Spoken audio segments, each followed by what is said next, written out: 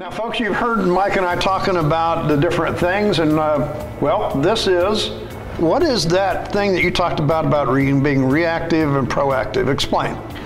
Well, it's simple, really. You just want to be on top of your game. So you drive the bus instead of the principal driving the bus or somebody else. So you've just got to have schedules together. You've got to have plans. You've got to know what's going on in your building, whether that's construction, whether that's half the schools being used in the summertime for summer school. So then you have to have those schedules and plans.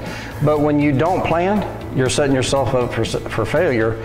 So I'm a big fan of using building maps. For example, summer cleaning, I always take week 1, it's yellow, and then we highlight that as part of the building that we're going to be cleaning that week. Week 2, week 3, and so forth and so on. So then I encourage the head custodians and the lead custodian, or whatever you want to call them, to actually share that about 2 months with the principal and the secretary, set up a meeting, and let's go through what our plan is for the summer. That's that great situation where we say, oh, wait a minute, where you're at in week 2, we can't do that. We got summer school going on there.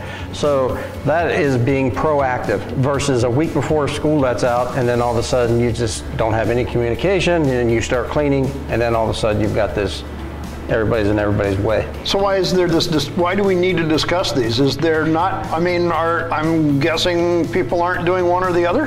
A lot of times, yeah. They just think, we're here to clean, and people just get out of our way.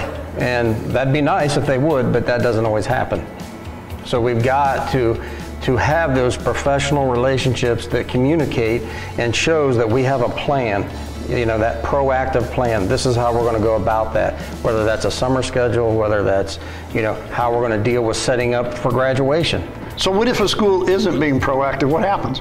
That's where you get into problems. The school, 2 weeks before school starts, half the rooms aren't clean, and then the excuse, then we look stupid when we say, well, it ain't my fault that they had summer school here. Well, yeah, it is, because you didn't plan. So in order for us to be effective parts of the school community, we've got to act like professionals, and that's being proactive. So an effective professional custodial program is being proactive and having a plan. And being organized. Well, and that is being organized. And then everybody is communicating. Right. Right. It's not just good to have the plan, but everybody needs to know it. Right. And something else that a lot of custodians do, Dave, is they don't get involved. So every school, the principal has a beginning of the year staff meeting. Well, if you're a head custodian, you should be in that meeting. You should be saying, we dust every Tuesday, we clean window glass every Thursday. So people know what we do.